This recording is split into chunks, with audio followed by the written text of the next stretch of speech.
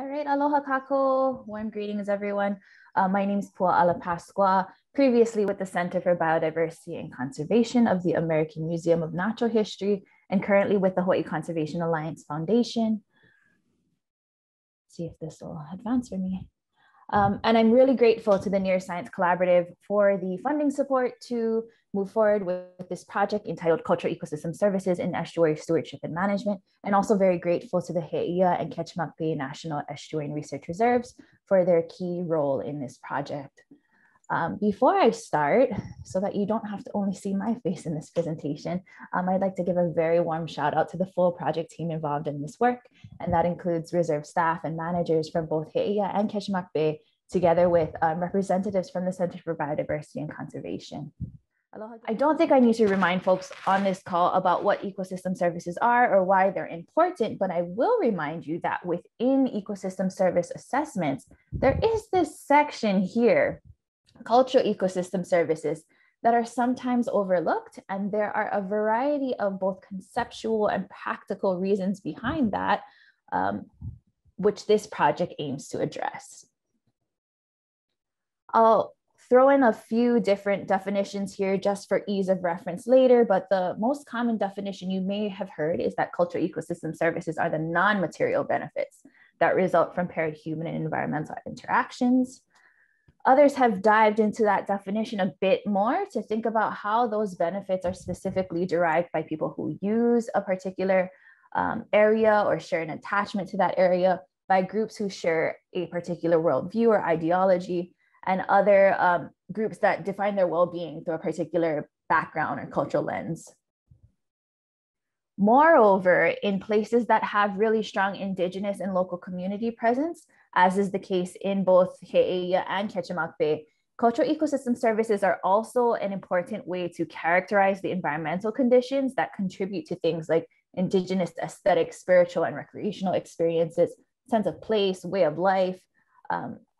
And in Hawaii in particular, cultural ecosystem services can shed light on the many ways that place-based communities interact with their surroundings to really derive all forms of sustenance and well-being. With all of that in mind, our project uses an interdisciplinary and mixed methods approach focused around a few different entry points, and the first of which is a metasynthesis intended to strengthen the conceptual foundation for CES work in the two reserves, across the NERRS network and beyond. And this metasynthesis is going to be a technical report of CES methods and metrics. How do you even identify these things? What do they look like? How are people using them? Moving into the practical application side of it, our work really heavily focuses on site-based convenings via in-person gatherings, which is one of the reasons why the extension was so critical to us. We have envisioned a series of reserve and staff partner workshops and focus groups to pilot some of the methods that are identified through the meta-analysis, in particular the participatory methods that are identified there, because in-person gatherings and participatory experience are a preferred form of communication in both reserves. We have also planned a cross-reserve exchange, again, in person, to be able to share lessons learned and perhaps collective solutions on how we can identify and implement CES more readily in reserve management actions. Finally, throughout the project, really, we have a really strong emphasis on co-design, co-produce deliverables to meet diverse end user needs. Again, the survey that I dropped in the chat and mentioned earlier is really oriented around creating that conceptual foundation that may make CES more accessible, usable across the NERRS network. We're also coming up with conceptual models of CES for each reserve based on our workshop and for focus groups.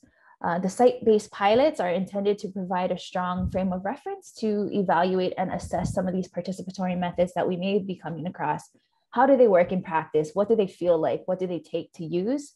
And another really cool output that I'll share here is that we've built into our project a community-centered artistic output, in particular a painted mural that's going to engage various staff from the Heʻia Reserve, as well as community partners and hopefully their families when it's safe and comfortable to get together in person for something like that.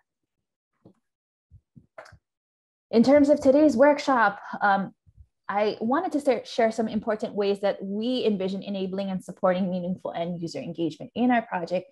And first, that's through creating a space for relationship building among the reserve staff and their community partners. We're happy to be able to facilitate that connection as researchers who work on this topic and who have previous experience with these reserves, but also really important for that in-person relationship process to occur on their own timelines in their own ways. We were also able to and grateful to Catalyst for the opportunity to allocate direct support for community partners in this project, which is sometimes a challenge for other research grants to be able to include that type of support and really clearly direct funding in that way. In terms of our outputs for diverse audiences, I mentioned earlier some of the different entry points we're thinking about.